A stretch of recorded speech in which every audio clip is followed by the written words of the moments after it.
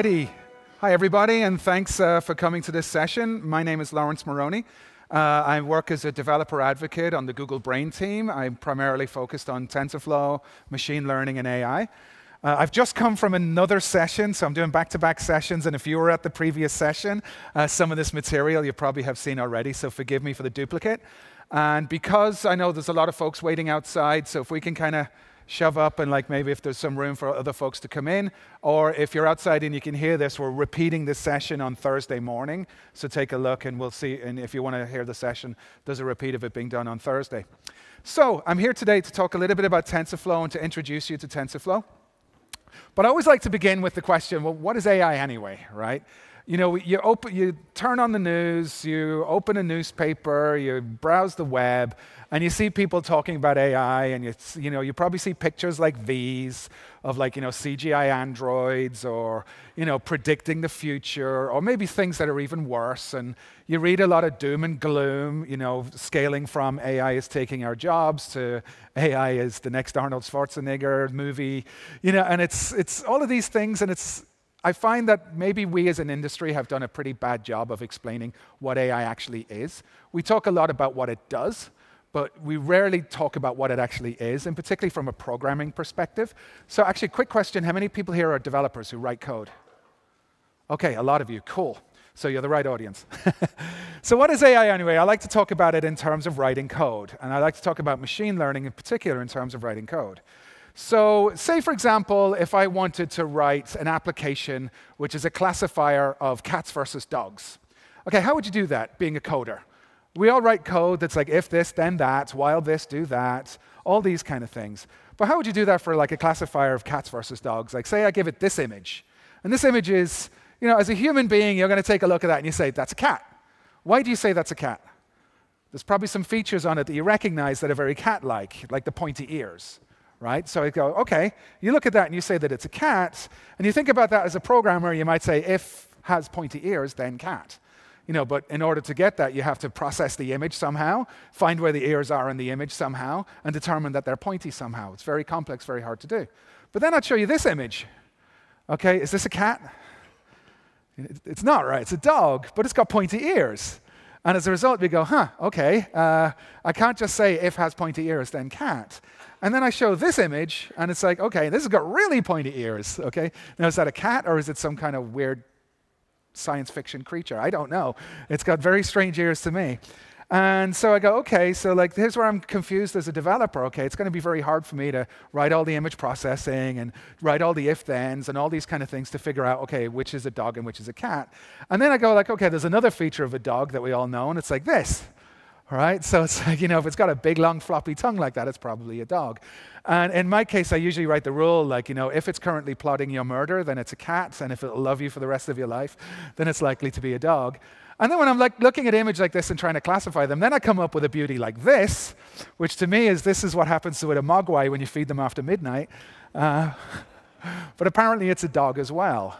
But as a programmer, it's really, really hard for me to write some kind of an application that would determine this. Okay, not everybody needs to write an application of cats versus dogs, but maybe you do need to write some kind of classification application. Spam versus not spam, hot dog versus not hot dog for Silicon Valley fans.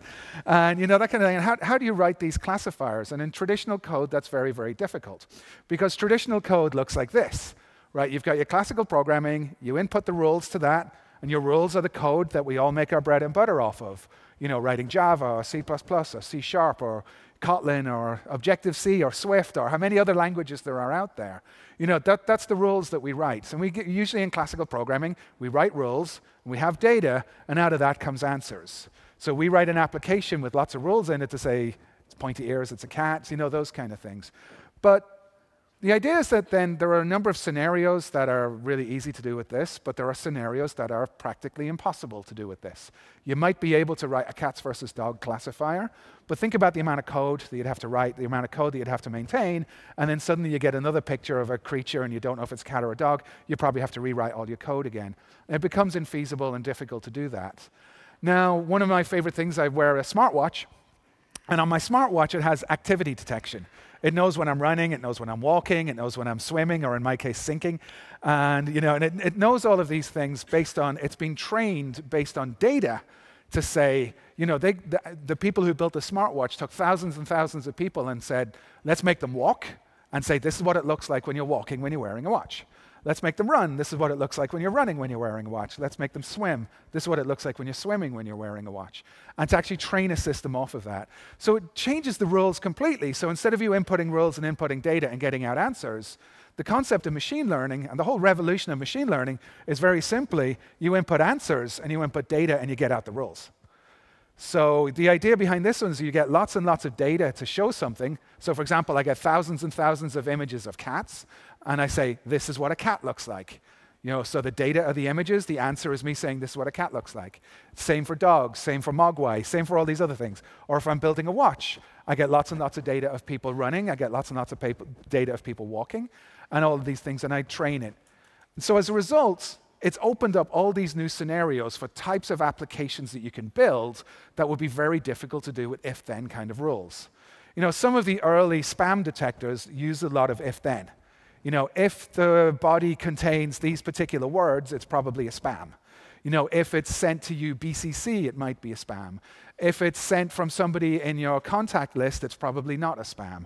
All of these kind of things. And you could kind of get a good spam detector with if-then rules. But what if, many of us receive thousands of emails a day, and we categorize spam, not spam.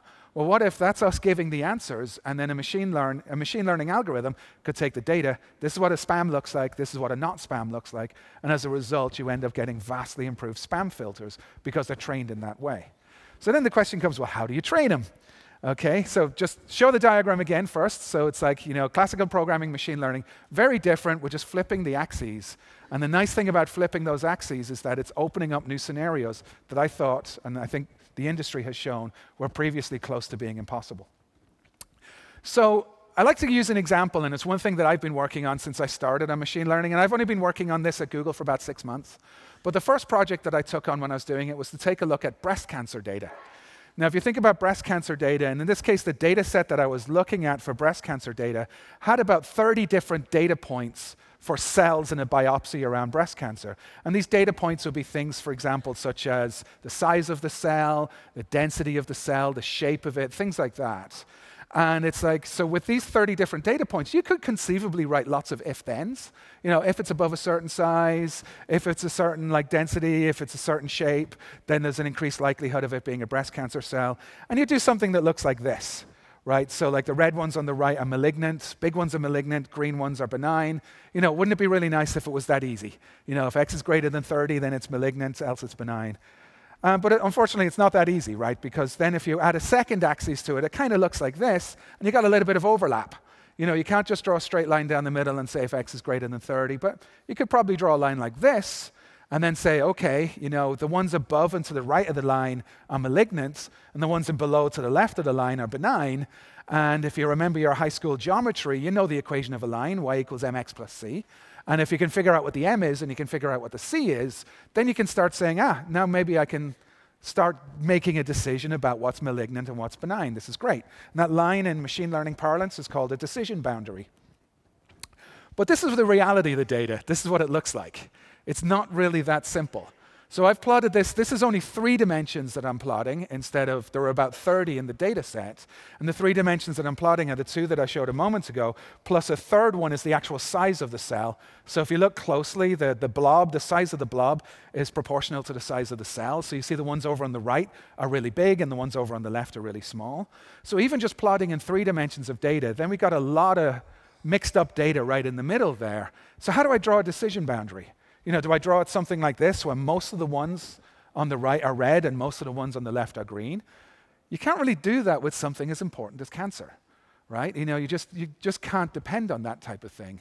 So, and also if I zoom in and I start looking, okay, the axes here with the smoothness, compactness, and the concavity, you can see even when I zoom in, it's not really that simple that, there are reds amongst the greens and there are greens amongst the reds. It becomes very, very difficult for me to make a simple decision with an if this, then that type of algorithm. So if I go back to this and start thinking about this in machine learning terms instead of traditional programming terms, and I'm going to say, okay, the simplest example, and I know this isn't going to work because I'm only training on one feature, So when I say, when you do machine learning, remember you pass in the data, you pass in the answers. So when I'm talking about features, this is one of the aspects of the cell. I'm just going to pick one of them. In this case, it was the size. And if I only train on one, I know it's going to fail. But I just want to use this as an example of how the process works. So here it's a case of, OK, in the case of a neural network, I'm going to say I have this if-then. If it's greater than 30, it was malignant. If it's less than 30, then it's benign. Well, what if I create what I call a layer in a neural network? And the idea of that layer is that it calculates something called a weight. And then the weight, if you remember y equals mx plus c, the weight is the m. It's the slope of the line. But we only have one axis here, so it's even simpler. So we'd say, OK, when we think about this as a function, well, we saw 18 was benign, 17 was benign, 13 was benign, 31, 35, and 39 were malignant. It's really easy for me to say, OK, in my layer, I'm going to call a function called ReLU. ReLU is a common function used in machine learning, and it basically is the same as writing the code. If x is greater than 0, then the output is x. Otherwise, the output is 0. OK, the idea is it just allows you to filter out negative values. So I'm going to say here, I'm going to subtract 30 from the radius and get the ReLU of that. Greater than 0 is true, 0 is false. And now I can start going, I now have made this decision. I've created a really simple network, which isn't really a neural network at all, but I'm able to say, the weight for this is 1 because it's going to work all the time. So the answer is going to be 1 times the ReLU of radius minus 30. This is all the very mathy stuff that goes on in a neural network. Unfortunately, you're not going to need to know most of this, but I want to show what's happening under the hood. So then if I go, OK, so my second one is like, here it is in 2 axes, and my decision boundary is going to look like this, as we showed earlier, and we have y equals mx plus c. So in a neural network parlance, what's that going to look like? Well, I got 2 layers. And these 2 layers, I'm going to have one figure out my m, which is the slope of the line, and I'm going to have one figure out my c, and my output's going to be y equals mx plus c. So when I can figure out the m and I can figure out the c, or if a machine can learn what the m is and a machine can learn what the c is, now the machine has that decision boundary that it's figured out for itself. And me as a programmer, I don't need to write any code for that. It's figured it out for me. So now I can go, OK, what if I initialize it with a couple of random values, something like this, where m equals 0 and c equals 5. We can visualize that the boundary looks like this, but it's not a very good one, right? There's a lot of benign cells above the line that are showing up as malignant. It's not horrible because you're going to tell somebody that they have cancer when they don't, which is not good, but it's not as horrible as telling them that they don't have it when they do. But we go, OK, we can learn from this. Let's see if we can do better. So what happens then in your neural network is that it's going to say, OK, I'm going to take that value, draw that line with those initial values. I'm going to calculate which ones are right and which ones are wrong. And based off of that, I can figure out what my loss is. And then I'll have a function called a loss optimizer. And what all the loss optimizer is there's a bunch of built-in mathematical functions that say, you know what, when you lose this much, try tweaking your m to this and your c to that, and then see how much you lose. And if you lose less, we're heading in the right direction. If you lose more, we're heading in the wrong direction, so we'll tweak them the other way.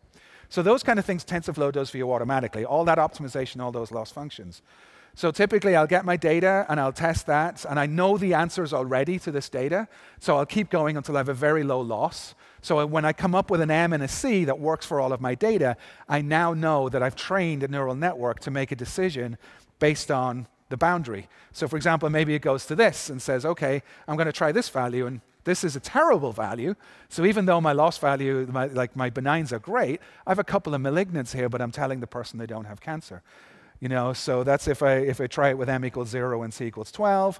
And you just keep trying. And the idea of a neural network, that's what it is. The process of training, that we call it, is just trying and trying and trying different values, calculating the loss each time, figuring out what you're going to do to reduce the loss the next time, and then try that value. And keep going until you get a decision boundary which gives you a very low loss or a very high result. Now, in this case, obviously, with 2 dimensions, we say, hey, when m equals -1 and c equals 20, we got a great decision boundary. But that was only 2 axes, and of course, the real data looks like this. But the real data looks like this. In higher order math, instead of drawing a decision boundary like this, which is bad, the reality is it's possible for you to draw a decision boundary through multiple higher level dimensions. Like in this case, 5 dimensions of 5 features. But if you've got 30 features, it's possible for you to actually draw a line across 30 dimensions with an equation that's very similar to doing it in 2 dimensions that we had here. And so I'm not a mathematician. I can't figure out that math for myself. But fortunately, the process is exactly the same as it was for the 2 dimensions that I showed earlier on. So we have your layers, you have your weights, and when you think about you have your weights on those layers, you're just going to figure out what weight for this value, what weight for this value, what weight for this value will give me my output. I'll do my loss optimization on that. And like in this case, I've got 3 layers. I could have 30 layers, or I could have more, those kind of things. And as a result, the loss optimizer feeds back to the weights, that feeds back through, and that cyclical process that I've mentioned is the process of training a neural network. So in reality, this ends up looking like, in the case of the breast cancer, you pull a biopsy on a cell. A doctor will pull the biopsy on the cell. And then that biopsy, is used. The cell will be explored under a microscope. And then the features of that cell will be extracted. We're going to take a look at the radius of the cell. We're going to take a look at the concavity of the cell. We're going to take a look at the size of the nucleus, the color, things like that. And those features are then put into a database. And then those features from that database are then extracted into and fed into a neural network. We have an input layer in the neural network, we got a number of neurons, and we got fancy diagrams like this, but all that's going on in that network is that constant cycle going on, trying to find the weights that will give you that line that you draw through a multi-dimensional space that gives you the optimum amount of values of one side on the line and the optimum amount of values on the other side of the line. Now, I always like to stress here, and then out of that you'll have 2 neurons, and the neurons will be an estimation of whether the cell is malignant or an estimation of the cell is benign. So it might, you give it a particular cell, and it might say, hey, this cell, there's a 5% chance it's malignant, there's a 95% chance it's benign. I almost say divine there, I don't know why. And so the idea then is that this is something that we want to build as a tool that will help doctors, not replace doctors. So the idea is think about the amount of time that it would take to explore this data, to take a look at something if you were doing it manually. But if you get enough samples and you've trained those samples against ones that have been labeled by a doctor, that a doctor says, this is what a bad cell looks like, this is what a good cell looks like, then you can speed up diagnosis. So that's the idea of how a neural network actually works. And how that fits in then to the idea of artificial intelligence is that, if you think about an artificially intelligent application, is an application that does everything. It's your user interface, it's your if-then code, but it's also taking advantage of machine learning. It may have a number of different models of machine learning, one for analyzing the breast cancer, one for maybe, analyzing the patient's ability to pay, I don't know.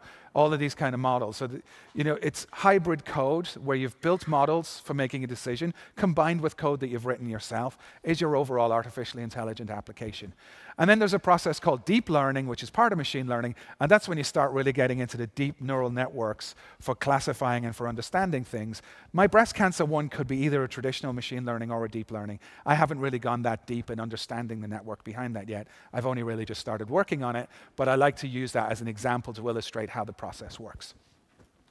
So all of this is available through what we call TensorFlow. TensorFlow is your programming API that allows you to do these things. This allows you to design your neural network. This allows you to take your data and structure it so it can be run through a neural network. And this allows you, all those things that I mentioned, like those mathematical functions, like for loss optimization and all those kind of things, are built into TensorFlow, so you don't have to be a mathematician to figure out how to do them yourself. It's a case of you design your neural network in TensorFlow, and then once you've designed your neural network, you run your code through your neural network and you hope that it works. A lot of it, of course, you're going to have to optimize your network, and it's a lot of, just like if you're writing Java code or C++ code, I would say, okay, for a particular task, what's better, a for loop or a while loop? Sometimes you've got to write both and figure out which. It's the same kind of thing with this. You're going to design your neural network based on your input data, train it with your data, and then you can optimize and optimize and optimize to see what works. So the goal is that we've been building this and open sourcing this to be a machine learning platform that's for everybody to solve real-world problems. So we started using machine learning many, many years ago at Google. We've been constantly building, constantly refining it. I mean, there's one thing I joined Google 5 years ago. There's one thing that they told me that when I first joined that I thought was really funny, particularly at the time, and that was that we have cafes in Google that serve food to Googlers, and they actually have been using machine learning for many years based on people using the cafes and based on wastage of food and that kind of thing to predict how much food to cook. And so as a result, they will overall reduce the wastage of food. And like little things like that have been going on internally for many, many, many years. And it's all of this learning, all of this code that we've been writing for our own systems is what we've taken and brought to the world as TensorFlow, which is this machine learning platform for everybody. So as a programmer, the steps to build a machine learning model are a little bit different than what you're used to. As a programmer, you might get like a design document or a specification, and then you decompose that, and then you write some code around that, and maybe you write some like throwaway prototyping code, and then that throwaway prototyping code, you'll learn something from that, and you keep going, you keep iterating. With machine learning, it's different, but in some ways it's very similar from the iterating part. So the first thing you need to do is gather your data. Okay, you've got lots of different data sources that your data might be in. There's lots of different ways that your data might be represented. Let me give an example, like in the breast cancer that I've been talking about, there's the size of the cell. Say that size of the cell might be a value from 10 to 30, an integer or a long value from 10 to 30. That's probably not very good for me to train a neural network. I might want to normalize that data, where like the smallest cell is a 0 and the biggest one is a 1, so I've got a span of data. And then I can be a little bit more intelligent that I know the ones towards the bigger end of the span are more likely to be malignant and the ones towards the smaller end are more likely to be benign. Things like that you got to gather your data, and then you've got to ingest that data into the programming language that you're using. Most people, when building with TensorFlow, use Python, but we've been expanding TensorFlow recently. We've added Swift, and we've added JavaScript recently. And so think about the data structures and the ways of representing data that are available in those languages, and you have to ingest it into that. But even further, and one extra step that you have to take as a TensorFlow developer is we've got something called tf.data, where the idea is that, say, for example, if you're a Python developer and you're using NumPy, that's great for you to be able to train your models off of, but it's not optimal. It's not optimized. If you then take that and convert that into tf.data, which then converts that into tensors, and the idea of TensorFlow is the concept tensors are a mathematical construct, and it's all about flowing those tensors through your neural network, doing those calculations and being optimized. So your first step, gathering your data, you take it, you stick it into your programming language, and then you optimize that using TF-data. And so then the next part is processing the data, is choosing your features and choosing your labels. In the case of the breast cancer that I've been speaking about, there were 30 features. I was able to train a network that was just as good at predicting a malignant or a benign cell using only 6 features as I had from one that was using 30, and the one that used those 6 features took a fraction of the time to train. To give another example, there's a common data set out there for house prices in California that a lot of people use for learning and machine learning. And one thing I learned when I was playing with that one that I thought was really interesting was that usually when you're buying a house, the number one thing that dictates the price is the number of bedrooms, right? A 4-bedroom house costs more than a 3-bedroom, costs more than a 2-bedroom, typically. But when training a neural network to actually predict house prices, the number of bedrooms had no impact. I trained a model and I got a particular set of accuracy. I trained it by removing the number of bedrooms. I got the same accuracy, but it was quicker to train. Because sometimes one piece of data is hidden in another. In this case, the number of bedrooms is hidden in the size of the house. A 4-bedroom house is bigger than a 3-bedroom, is bigger than a 2-bedroom, and it was the size of the house was the bigger signal in determining the price of the house. So things like that is processing data, formulating it to optimize for ML. It's a lot of trial and error, and that's really what we call data science. Then, of course, there's training your model. That's where you're going to be writing your TensorFlow code. I'll show some in a moment, where you're designing your network, you're experimenting with it, and you're optimizing it for accuracy. And then finally, and probably most importantly, is where do you use your model? So there are a number of different places you can use it. There's a serving environment. We've got something called TensorFlow Lite that'll allow you to run it on mobile. I'll demo that in a moment. And then it's a course of continually optimizing, improving, and updating your code. So let's take a quick look first at gathering data, if we can switch to the demo machine. Sorry, before we switch to the demo machine, go back to the slides for a second. My screensaver's there. My beautiful screensaver. Can we go back to the slides? So very famous detective, Sherlock Holmes, just said it's a capital mistake to theorize before one has data. And unfortunately, he's fictional, but he's also right. And so getting good data and training your system with good data is very, very important. So gathering data, it's all about data science. Data is the lifeblood of machine learning. I showed the diagram earlier on where it's data in, answers in, rules out. So you really, the job role of data scientists has grown massively in importance in the last few years, and this is the prime reason why. Because you can write crap code that will compile and still execute, right? A programmer the really good programmer is the one who writes the really good code that becomes easy to maintain, that executes quickly, and doesn't have bugs in production. It's the same kind of thing in data. It's gathering your data. You can train a neural network that's going to work, but you could train it on all the wrong data. And training could take a long time and be very expensive. The model may not be optimized. So it ends up being, data is the new code in many ways. So one of the things that you need to help you get your data ready, of course, is good tools. So one of the tools that we have in cloud that I like to use is BigQuery. So the nice thing with BigQuery is it gives you this massive data warehouse. If you've got tons and tons of data, in my breast cancer example, I only had a few hundred records, so I didn't need that. But say you're training off of millions of records, BigQuery is really great for that because not only does it store it in a way that's easily accessible and it's quick for you to access, it also allows you to do some analysis on your data and then download it, for example, as something like a CSV that you can then turn into a training model. And right now, even though CSV is quite primitive, it's the #1 data format that's used in a lot of machine learning. So now can we switch to the demo machine, please? And just to give a quick look at what BigQuery looks like, I have a query running here. So there's a number of public data sets that we've put into BigQuery. And so these public data sets, and one of the ones that I've been playing with and I've been having a lot of fun with is there's a baseball data set. So I love to play fantasy baseball, and I'm now giving away all of my secrets of how I beat all my friends at fantasy baseball, because I've been doing a lot of machine learning stuff out of the baseball data set that's in BigQuery, and shh, don't tell them. And so, and then the idea is like, BigQuery, this is a browser-based interface. I'm doing it as a live demo now. But so, for example, here, I'm going to search for pictures, and I'm going to search for my third favorite baseball player. Can anybody guess who it is from his name? Where pitcher first name equals Felix. I'm a Seattle guy, that'll give you a clue. But I run a query, and there you can see it just took like 1.2 seconds. It's gone through the entire data set. This is just a standard query. It's a SQL query, but it's given me the data from that data set. And because it's SQL, I can start doing interesting things like that, like normalizing it or whatever. Or I can just take the data and I can just download it and then do all the fun normalization stuff using tools or directly in Python or whatever language I'm using to put it into TensorFlow. So can we switch back to the slides, please? So the next step then is processing your data. And processing your data is a little bit different than it would typically be because of the how you sometimes need to encode your data to make it understood by a neural network.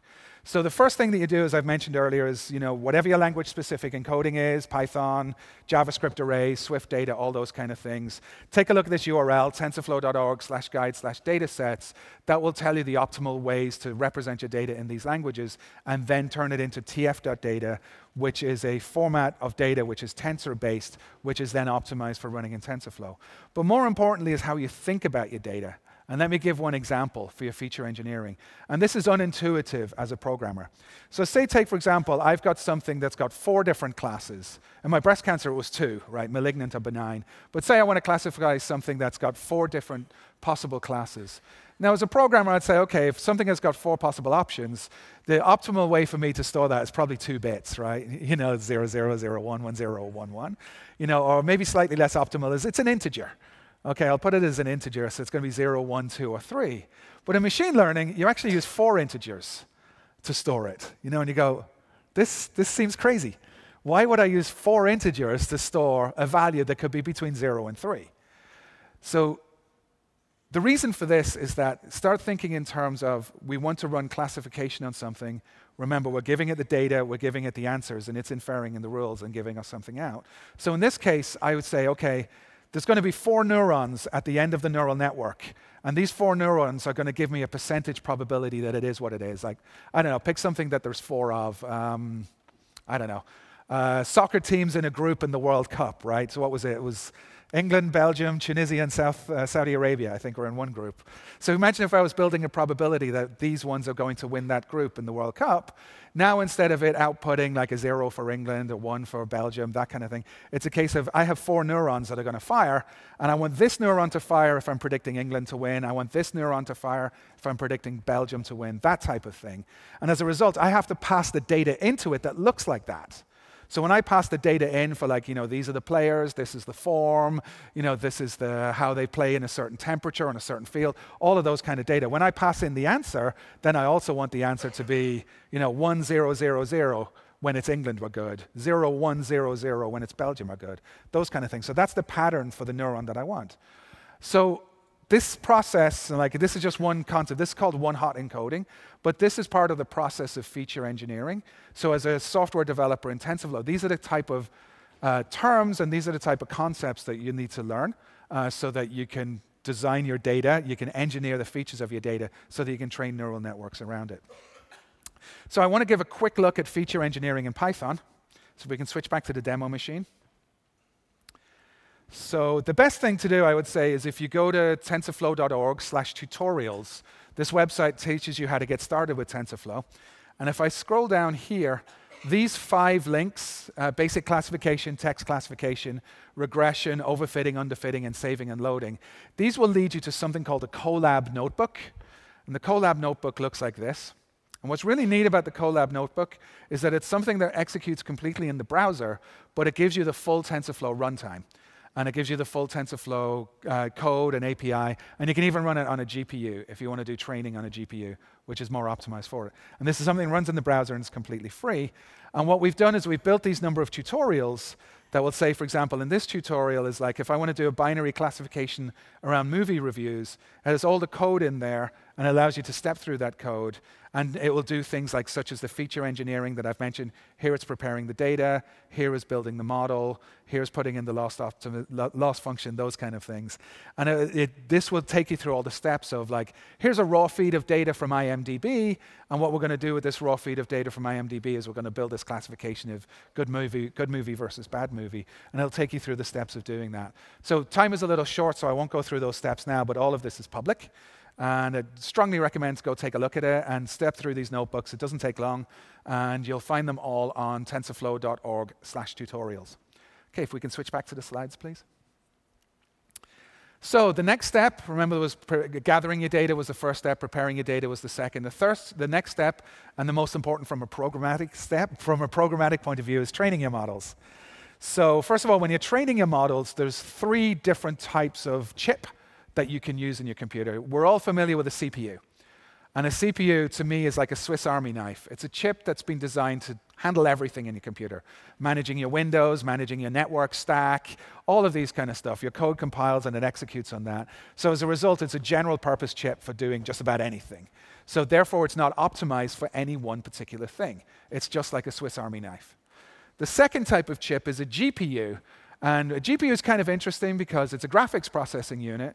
And a graphics processing unit, they've evolved greatly for games over recent years. But the things that you do in a game, such as 3D rotation, the matrix multiplication for that, all that kind of stuff is actually very similar to the math that you would do in a neural network. If you remember earlier, I was talking about the math and calculating the weights.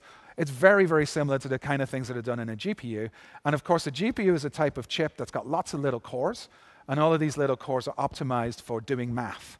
And as a result, for a long time, the researchers who've been trying to optimize what they're getting out of machine learning have been using GPUs. And it's a chip that works really great, but it's not designed for the task, like slicing a chili pepper with a razor blade. And so then the third one is a TPU. And the TPU is a chip that we've built and we've made available. It's called a tensor processing unit, so T for tensor, with the idea being that this is absolutely optimized for machine learning. It's optimized for processing tensors. And as a result, it's like a specialized knife, like a sushi knife in this case. So this is a TPU, and some of the numbers behind it. We get about 180 teraflops per device. Bandwidth memory, 64 gig. The reason for that, high bandwidth memory, is when you think about loading data, processing data, loading data. So it really improves your data throughput. It's programmed via TensorFlow, and it's now available in beta. So if you use the Google Cloud Platform, you can get a machine on the Google Cloud Platform that uses a TPU. And then you can just rent time on that TPU to do your training. And like one example that we've done was there's an image classification thing called ResNet, where as you can see here, we did a throughput of taking real images to train a ResNet. We were able to, with a TensorFlow 1.7, about 2,500 images per second with a TPU. But then when we pre-processed those images to make them a little bit more optimal, that went up to 3,150 per second being able to process on a TPU.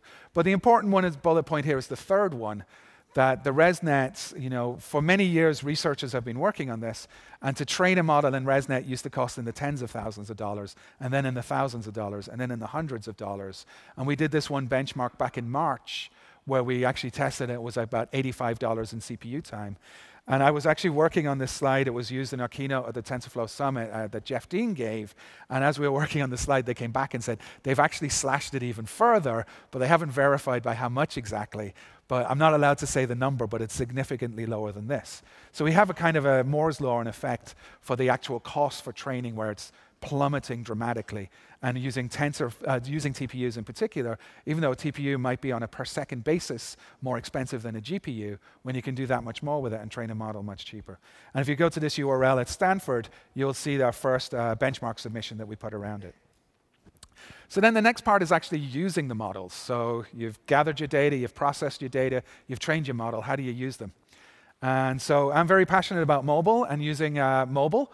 But there's three different things, three different ways that you can use machine learning models. So first of all, is what I've been talking about is TensorFlow.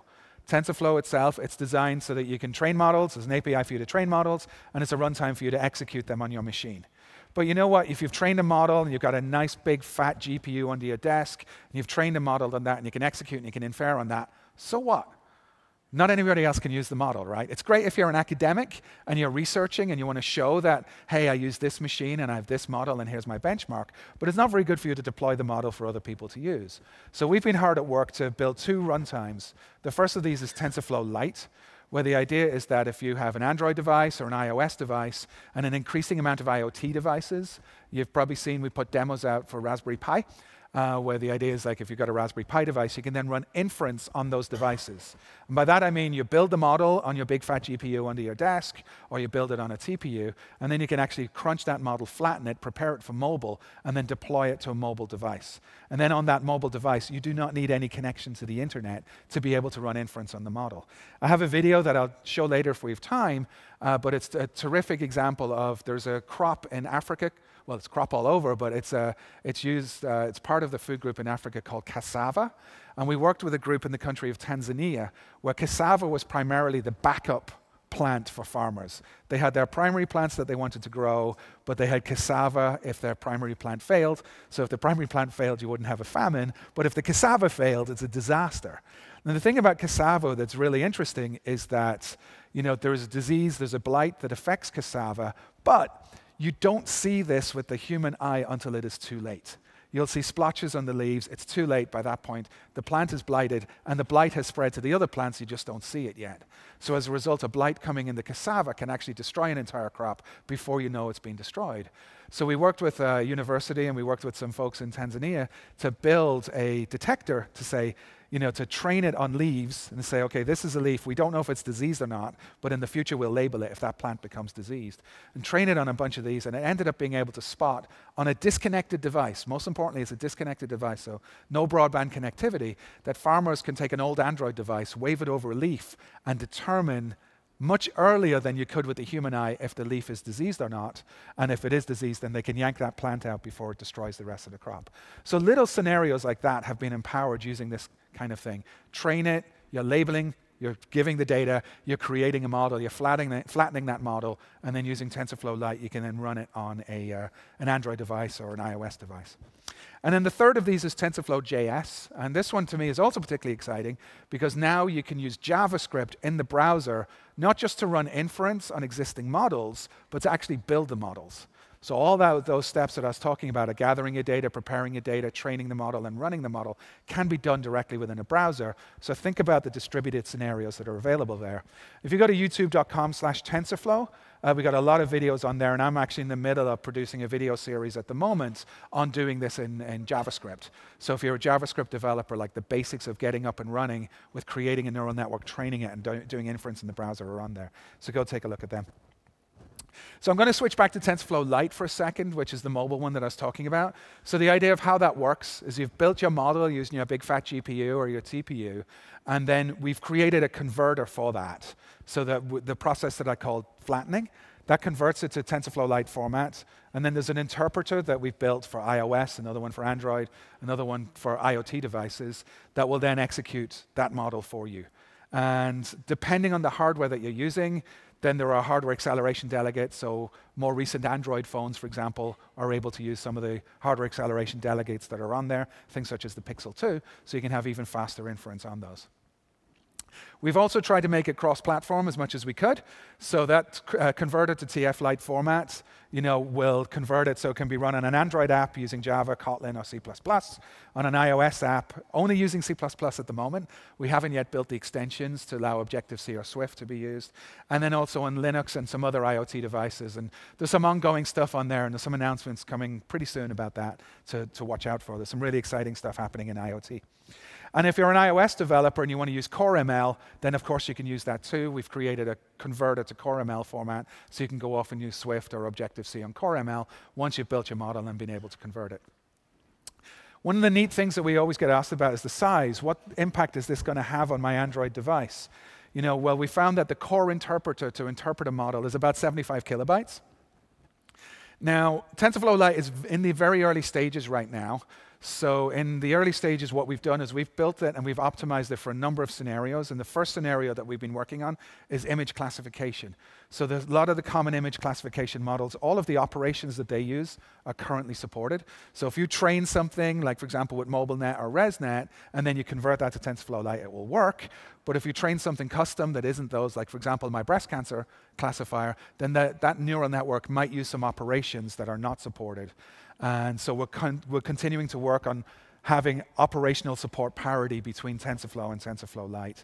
But right now, with all supported apps on TensorFlow Lite, it's about 400 kilobytes. OK, let me give a quick demo of image recognition on mobile. So this will be image recognition, if we can switch to the demo machine. And I'm going to run this on an Android emulator, which is a little bit risky. So I'm just running my emulator here right now. What this is doing is that this is capturing from the camera on the front of my laptop, which is emulated as the camera on the front of an Android device. And it's taking each frame and it's passing that through a network that's been trained to classify 1,000 different images. So the output from that network is going to be 1,000 different numbers, with each number being a probability that what you're looking at is the thing represented by that number. Like, I think, for example, number 55 is a coffee cup, those type of things. So of those 1,000 now, it's looking at the dots behind me here, and it's classifying that as like a shower curtain or a window screen or a strainer, which is pretty good. But I'm going to do my banana demo. So I'm just going to hold this up because it sometimes gets a little confused. And if I hold this in front of it, you can never know the orientation. There we go. You see, it's actually, well, it was a banana. There we go, 76% chances of a syringe, wow. I don't know why I thought that's a syringe, but my favorite is I usually stand in front of it and it gives me something different. I was an Italian greyhound earlier, I don't know why. Must be my hair, there we go. I'm a strainer! And, thinking about what's going on there's 1,000 different things. Remember earlier I was talking about cats versus dogs, right? That was 2 different things, but here there's 1,000 different things. The model for this is just a few hundred kilobytes. It's running that because it's been flattened to run on Android, and it's just a simple Android application that's reading a frame from the camera, passing that frame to the model, getting the array back from the model of the 1,000 things, picking the top 3, figuring out what those top 3 are, and then showing it on the screen. And then that number is the time of inference. So you can see it's about 1,400 milliseconds. But that's because it's running in the emulator. Okay, I have my Pixel 2 phone with me. If you want to see a demo of it later on a phone, you'll actually see it doing this classification in usually 30 or 40 microseconds. It's that fast at being able to do it. The code for this is completely open sourced. It's on tensorflow.org. Go have fun, have a play with it. There's some code labs outside. There's one code lab called TensorFlow for Poets, which will teach you all about this and how you can retrain this to classify your own things. Like maybe you want to classify different types of flour or something along those lines instead of the 1,000 classes that it gives you, and it will show you how to do that. So if we can switch back to my slides. Okay. So TensorFlow.js is the next one. And so if we think about TensorFlow.js, the idea with TensorFlow.js, as I mentioned, is that you can train a neural network using JavaScript, and you can then run inference on that neural network using JavaScript. Now, I've been talking about JavaScript in the browser as one scenario, but there's a second scenario if you're a JavaScript programmer, and that's JavaScript on Node.js. So if you have a Node.js server, that server can be used to run inference for you, or that server can be used to gather data and train things. And where that, to me, gets particularly exciting is any Firebase fans here? A few, cool. So you're probably familiar with something called Cloud Functions for Firebase. And the nice thing about Cloud Functions for Firebase is that they are a serverless environment that you can write code on, and then that code will execute in response to triggers. So there can be triggers in your application, like maybe a user logging in or a particular analytics event happening, and then code could execute. But now instead of traditional JavaScript if-then code executing, that JavaScript could wrap a model, and then you could run inference on that model, maybe to do a classification or something along those lines. So that's like TensorFlow.js. And if I take a little bit of look at the code again before I show a demo, just remember the ML paradigm. It's all about answers in, data in, and rules out. If you take nothing else away from this, as a programmer, start thinking in those terms. Start thinking about what scenarios am I going to get if I put answers in and I put data in and I get rules out. And I'm going to give one final demo of that. And this one is a tough demo, so let's see if we can switch to the demo machine. All right, so this is a public demo if you want to try it out for yourself. It's on js.tensorflow.org. And this is Pac-Man. So if you're like me, if you like Google Doodles, if you remember there was a Google Doodle where we actually created a Pac-Man maze out of the Google logo. So what this demo does is in the browser, you can see here there are 4 boxes corresponding to up, down, left, and right. So what I can do is I can start capturing images of me maybe pointing up or looking up or something along those lines. And I'm actually going to start doing that now. I'll do it by pointing. So I'm going to start capturing some images of pointing up. You know, I'll move it around a little bit because they all look a little bit different. I don't know having the dotted background, if that's going to ruin it or not, we'll see. So about 80 of them. And I'm going to capture some images of me pointing right.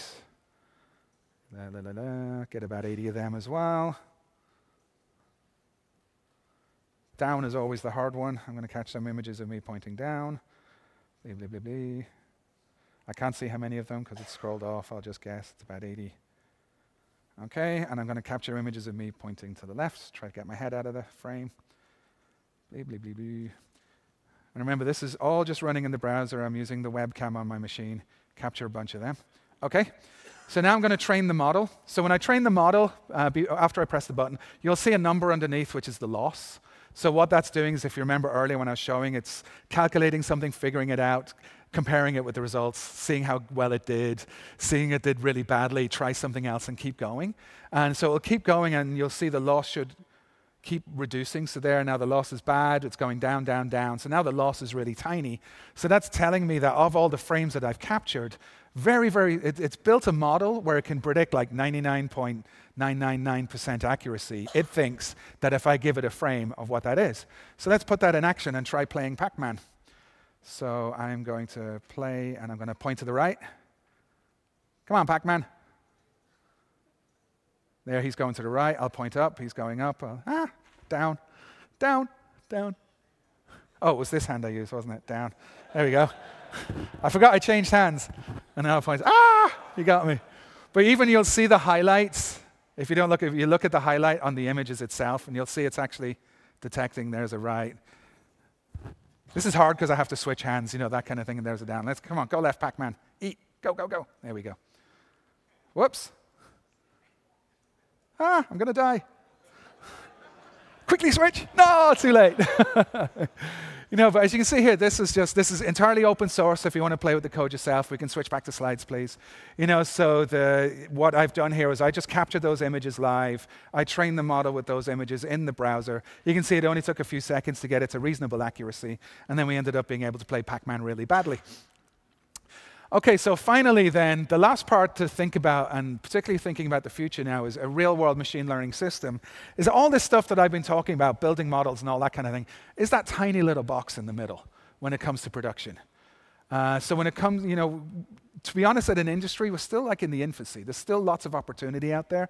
And our ML code that we build is that little box in the middle. There's all these other things that you're going to need. And I'm going to focus on the ones on the right here, which are the serving infrastructure and monitoring. So if you want to build something that's production ready, of course you need a serving infrastructure that will allow you to do it at scale. You need monitoring to make sure you're doing it right and all that kind of stuff. And so I would recommend you go take a look at TensorFlow serving. So we've just a few weeks ago, we released TensorFlow Serving. The idea, it's a server infrastructure for deploying models and allowing people to access your models via the web in a scalable and secure way.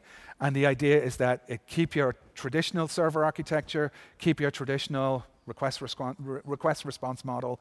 If the demo that I just showed of Pac-Man, that actually downloaded an existing model, MobileNet model of image classification, and then I retrained the final layer for those 4 classes. But the original model that was downloaded, that does most of the work, was something that got served to me out of TensorFlow serving. And as a result, I can actually be able to deploy that model and retrain it as we just did. So take a look at TF serving for that. So with that, this is the theme that we're working on for TensorFlow. We're all about really trying to make machines intelligent and improve people's lives. We've open sourced this so that you can build on it. Think of the scenarios that you couldn't previously do as a programmer. Think of the things that you can't do with if-then code, and you may be able to do that with data in, answers in, and being able to infer rules out. So with that, I just want to say thank you very much.